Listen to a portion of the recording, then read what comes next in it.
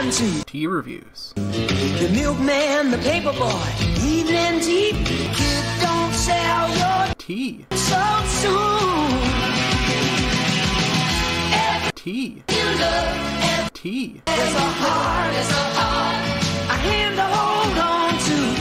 Every Tea. you look, every Tea. place, somebody who needs you. Every Tea. you look, when you're lost out there in your Tea reviews. life is waiting to carry you home. Everywhere Tea review. everywhere you Tea review.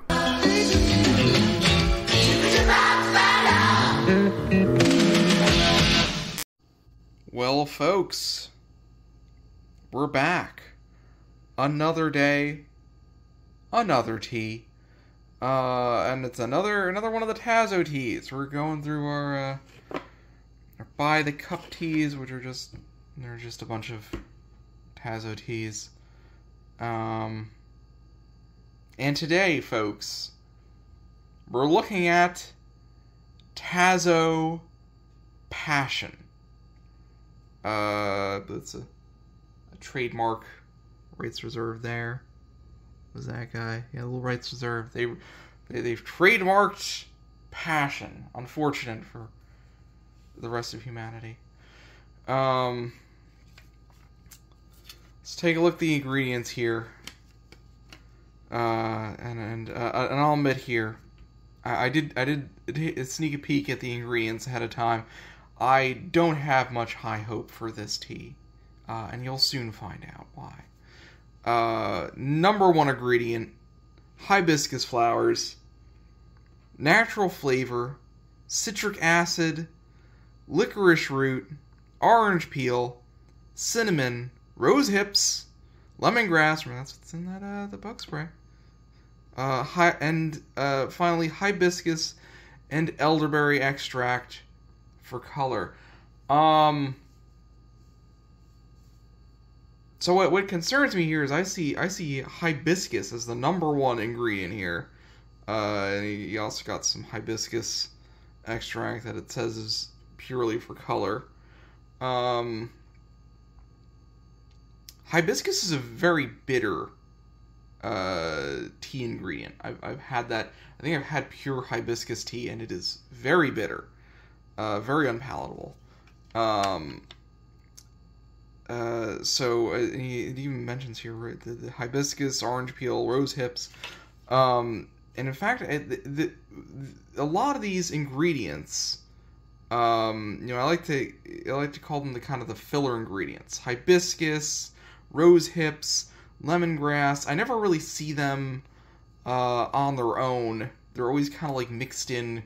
You'll buy like the honey brush banana, and there'll be like rose hips hiding somewhere in the ingredient list just to kind of fill it out or maybe fix the flavor a little bit. So as a consequence, I don't actually know what lemongrass actually tastes like, or rose hips or anything like that. I think they're kind of more on the bitter side of ingredients.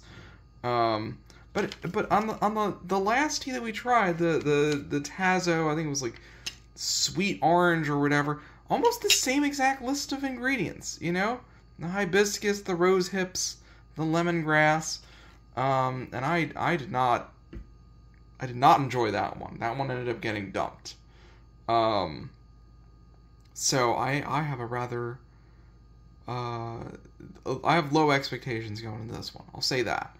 I'll also mention when I opened, I gave it I got a bit of an aroma initially when I opened up the tea bag, and I said, ooh, it smells rather pleasant. Got my hopes up a little bit, but then I gave it another whiff, and it like a strong potpourri.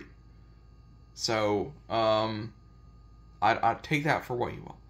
I should mention 5 minutes of steep time, and it says 5 here. Went with 5. 2 tablespoons of sugar, as per the usual. That's what we've been going with. I don't know if it's gonna handle it. I was thinking on this 5 minutes here. I was thinking about actually doing it for 4 minutes because I feel like I've had better luck with the 4 minutes, and especially with all these kind of bitter ingredients in it might make it a bit more palatable, the lower steep time. But I'm sticking with it. I'm sticking with what it says on the thing. So it's 5 minutes. Going with 5 minutes.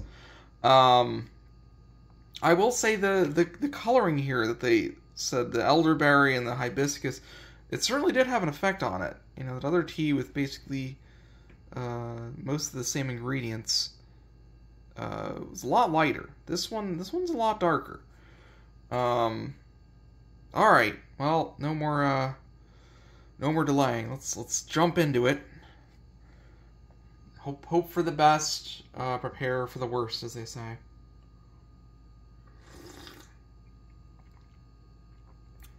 Okay. Ooh. Okay.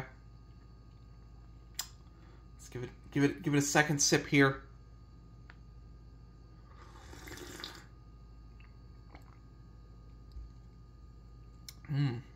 Okay. Okay. I mean, I think it's honestly surprisingly better than the one yesterday. But it's a little bit strange because it almost tastes like, you know, maybe like a blueberry flavor to it, but there's no blueberry in it. Like kind of like an unripe blueberry, or less than ripe blueberry.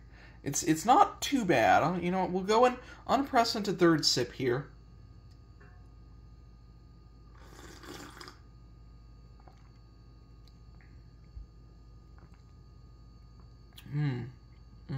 It is right on the. It's right on the cusp there, of getting dumped. It's not terrible, but it's not good either. It's like right in the middle. You know what? I'm giving it a 5. 5 out of 10. I think it.